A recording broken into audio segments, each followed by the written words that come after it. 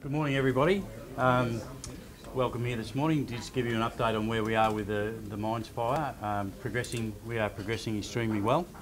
Our strategies are in place and working effectively with 5 priorities in order.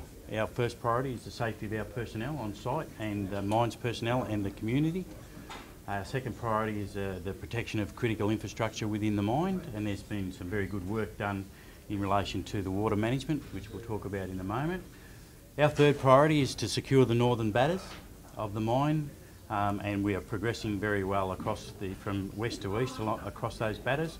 And then we'll move into the southern batters and progressively work down the length of the southern batters. We've got a couple of problem areas in there that we're dealing with. It's still putting up a fair amount of smoke for the community, so that's a priority for us, is to deal with those first. So we've got crews from all over Australia working with us now. We've got the Aviation Fire Service with their tenders.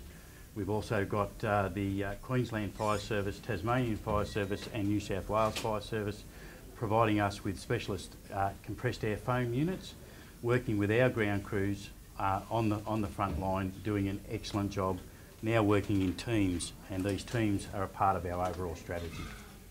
Are we allowed to ask questions? Do you want to speak first, Luke, or do you want us to keep going? That's entirely up to you. Tell us about tomorrow, what you're expecting into the afternoon and evening, and also Friday. Are we looking at a similar situation to last Tuesday? We are on Wednesday. We've got some weather coming in overnight Tuesday, which will move in across our area, the area of the mines on Wednesday morning. So we could have a very similar scenario to last Tuesday, but as we did last Tuesday, we're actually preparing for that. Today we are planning. We're planning the resources that are required for us to have on standby. We're endeavouring to bring in additional medium helitack aircraft, 2 of, for Wednesday, just to give us that additional aerial support. And we'll bring in additional ground crews and have them on standby to protect any of the infrastructure outside the mine. So we'll go through exactly the same process as we did last Tuesday. We were successful then, but hopefully we won't need to do that. The issue for us on the Wednesday will be the wind. The wind change, if it mixes down as predicted, will give us some grief in the mine, so we can only be prepared for that. Can you give us a few statistics, like how much has it reduced in size by, how deep is it burning, that kind of thing? Look, the depth of burning across the mine is virtually surface depth. It ranges from anywhere from on the surface to half a metre. Our teams are working across the batters in a methodical manner. We put the aircraft tenders in first to wash that batter down and cool it slightly. Then we put the CAFS foam, or the compressed air foam, over that, and then we have crews come up behind that to blacken that out in depth and continue to patrol those areas, and that's been working very effectively. You mentioned 2 problem areas. Can you tell us a bit about where they are, how problematic they are, and perhaps how big they are? Yeah, we've got a very hot area in the eastern end of the northern batter, which we're working on. That's our main priority. As I said, to secure the northern batters in depth is on the top of our agenda. As we move around into the southern batters, on the about the middle it is, right on the bend in that southern edge, there's actually a very hot spot there at which our people are excluded from entering. It's a no-go zone for our people, and it's been burning fairly freely now, Luke, for some time. But we are today putting in a strategy of how we will deal with that. We have to remove some debris and infrastructure in that area to allow our people to access it safely. We won't let our people go there until it's safe. Once that's removed, we'll work with mines to put access in around that area, and then we'll concentrate on that with both monitors, ground crews and water bombing to cool it off. And once we cool it off, we can then move the the aerial appliances and the CAFS units in to deal with it. But at the moment, it's still very hot, and it's putting up a fair bit of smoke and heat. So, we will move to it as we move over the next couple of days. We'll get onto that. Is it the case that the debris shouldn't have been there in the first place? Oh, look, I'll have to refer that to Luke. It's a part of the mining process. So I think it's a part of the old mine infrastructure, or Well, before I start the interview or answer any questions, let me just say that we as a GDFSuez Hazelwood, that we really sympathize and acknowledge the problems the people of Morwell are encountering today. We consider Hazelwood as part of the community. We have been there for a long time, and we feel really deeply sympathized with the people of Morwell, like I said. Coming back to your question, it's important to know that a mine is a going concern. So while you start digging, you also clean up the areas you left behind. So this is part of the rehabilitation program. So we have a rehabilitation program in place that is approved by various regulations. So this is just work in progress while we dig further removing fuel out of the mine to burn in the power station. We've heard allegations that the company has sold off part of their sprinkler systems and other infrastructure that could be used to fight fires. Has that material and equipment been sold? That's incorrect. So what happens, if you, like I said, mining is a going concern. So you do rehabilitation while you dig coal. So part of the areas that are already rehabilitated, like the northern batters, part of the northern batters, we have removed the old sprinkler systems because otherwise you can't rehabilitate. So we remove old pipes, we remove old infrastructure the moment we do rehabilitation. So that's what happened, and that's what continues to happen. Is there any indication there was already a fire in the pit before the bushfire started? No, not that I'm aware of. So that day was a very particular day, that Sunday. As you might recall, on Friday there was already some fires mentioned, so we had people on alert. So we didn't have any fire anywhere in the mine. On Sunday we had two sources that came up at the same time. Luke, is there anything that could have been done to have prevented this fire from starting, covering up the coal, things like that? Well, like I said, mining is a going concern. Rehabilitation is part of your mining process. So we continue to rehabilitate according to the progress in the mine, and this has been under approval from our regulatory officers. Was the state government regularly auditing your fire prevention plans? Correct. So there's an annual review of our fire preparedness program. So it's done by various regulations. So we have that in place. It's been audited. We audit it ourselves as well, because we have to make sure that we have a safe working environment, of course. Is there anything GDFSuez could have done to prevent this fire from occurring? Well, we have all our mitigation plan in place, and the moment we had these two fire spots in the mine, the mitigation plan kicked in. This is not something that we lighted. This was probably an arsonist, like in the media, that lighted this fire somewhere. So we had just sparks coming into the mine, and we started firing it. Tell us about the company's decision not to attend any of the community meetings, briefings, things like that over the past 3 weeks. I think that's not entirely correct. We had a number of interviews that were conducted in the first week. In the second week, we put out a number of publications in the local newspapers to inform people what's going on. And we have been actively talking to people. Also yesterday the question was asked, why didn't you attend the protest meeting? We spoke with the organizer. Organizer advised us not to be there.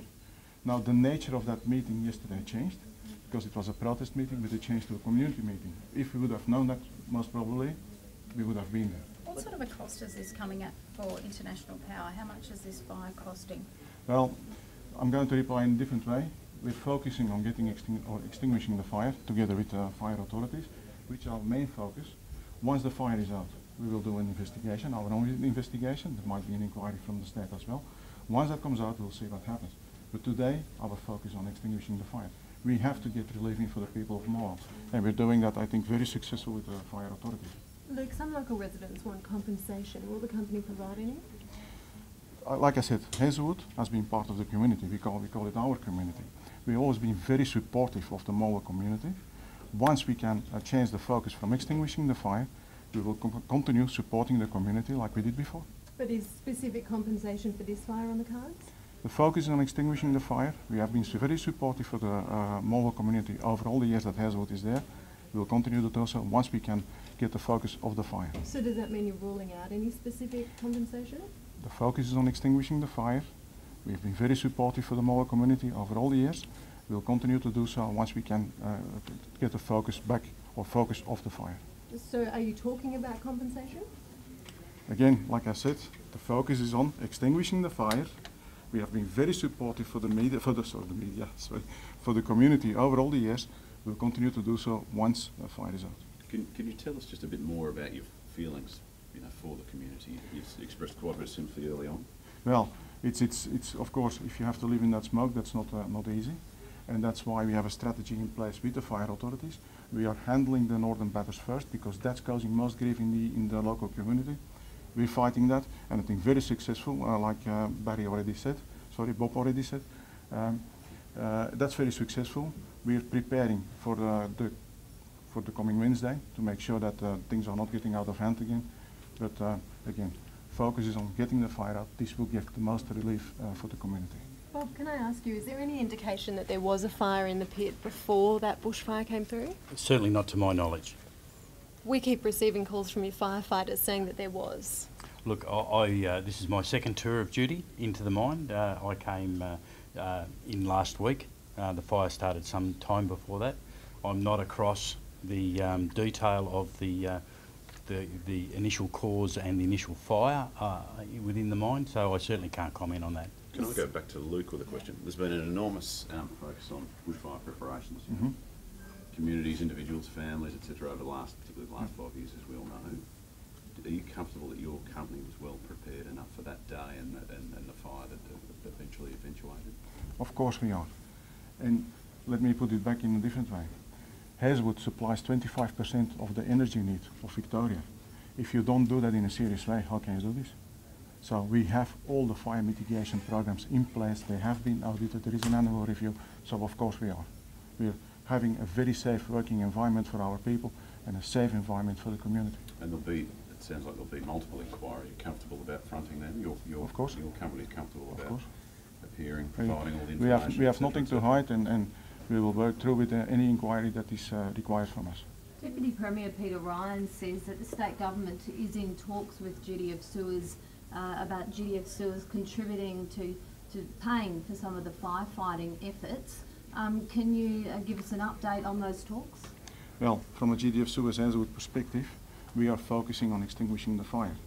There will be an inquiry, investigation afterwards. We'll pull lessons out of that, and we'll see what comes of it. Today, it is like a little bit speculation. Let's focus on the thing that's at hand, extinguishing the fire, getting a relief for the people of Morwell. It is costing an extraordinary amount. Are you surprised by how angry the community is at the company? I can understand that it causes a lot of grief in Morwell. That's why we say we sympathise with the community, with our community. And that's why we focus on getting the fire out, and we have that strategy in place to get the fire in the northern batters out, to get that relief into Morwell. But to expect the community of Victoria as a whole to pay for that? Again, the focus on extinguishing the fire. It's going to get the most benefit to the Morwell community having that fire out. We will have an inquiry afterwards, we will have investigation, we'll see what comes out of that. But let us focus on the task at hand, is extinguishing the fire. And how long do you think that'll take? How long do you think it'll take to extinguish everything? That's maybe more for the local fire authority or for the fire authority, but what I want to say is it's a very complex issue. As you can see on the drawings, we have multiple fires. It also started in a very complex environment on the day itself because there were multiple fires around the mine as well. So it's very difficult to pinpoint to say this is the date we're going to extinguish everything. But maybe Bob is better placed to answer that question than I do. In relation to how long we'll be fighting this fire, we can't give an accurate estimation of how long it'll take. It's very dependent on weather. As I said, we're moving into difficult weather again on Wednesday. That could see a setback in the mines. Where hopefully we'll have the northern batters secured to the point where there'll be minimal impact on the weather on that, but the weather will certainly impact on the southern batters as we move into Wednesday, as per the predicted weather. So that may take us back a step, but we are continuing to move forward. That's the progressive thing about this. If you look at the line scans that we do every night, and you look at our FLIR, our forward-looking infrared aircraft flights that cover this area several times a day, every time we take that view, there is a definite improvement. So, look, I've said this before, it's like eating an elephant. It's a little bit at a time. It really is. And that's putting it in the simplest terms. And we're just taking those little bites every day, but in time, we'll eat the elephant. The elephant hotspot in the eastern side of the northern batters, how big is it? And how close is it to the town? I'm guessing it might be that one. No, that's the northern batters. Yeah. We're talking the southern batters. No, but where you mentioned there was a on hotspot the in northeastern batter. northern Yes, you can boundaries. see it in the red. Yep. There on the That map. one. No, further over, to the eastern end of the northern batters. There, where your finger is now. Here. No, further over. Red. There, right there. Yep. Yeah. So And how big is that bold red one, and how well, close is it? how big is it? It takes each one of those units. There are 100 metres in size. So if you in length, it's linear measurement. And that goes up the face of the batter. So if you're looking at that, there's about 400 metres there of batter in that hotspot. We'll continue to focus on that. We're moving to those areas now. We have to cool down as we go to allow our people to get in there safely. The other aspect of this, there is still ash and debris falling down from the batters. The mines people have to clear that to give us access into that areas. So there are a number of safety issues for our people. So again, it's slowly. We need to make sure that there is every aspect of safety considered. And that's been extensive through this whole operation. If you have a look at the health monitoring that we've put in place for our people, if you look at the welfare that we've put in place for our people, relieving our people off the line every 2 hours so they can recuperate from the very difficult work that they're engaged in, our main consideration is for them. We get that out of the road, we will then deal with the critical infrastructure that we're doing, and there is some critical infrastructure in all these key areas that we're concentrating on. We'll make sure that's correct, and we look after that, because that really hinges, Luke, doesn't it, that if we lose that critical infrastructure, then it affects our firefighting operations dramatically. How's the mine holding up? There were some concerns about its integrity last week. We have our own independent geotechs working with the mine's geotechs, and all indications to us is the mine is operating normally. There is some cracking that appears from time to time. That is a normal process within the mine, and we're dealing with that. The stability of the water in the mine is a normal process within the mine, but it puts some limitations on us as a fire service. It's water in, water out in relation to water management. We're putting in additional pumps today, and over 4.7 kilometres of pipeline that's going in to take more water out of the mine, which will allow us to put more water into the mine in suppression activities. Guys, I'll make this the last question, please. So it's a very balanced approach, and I've got to say, the mines people are working directly with us.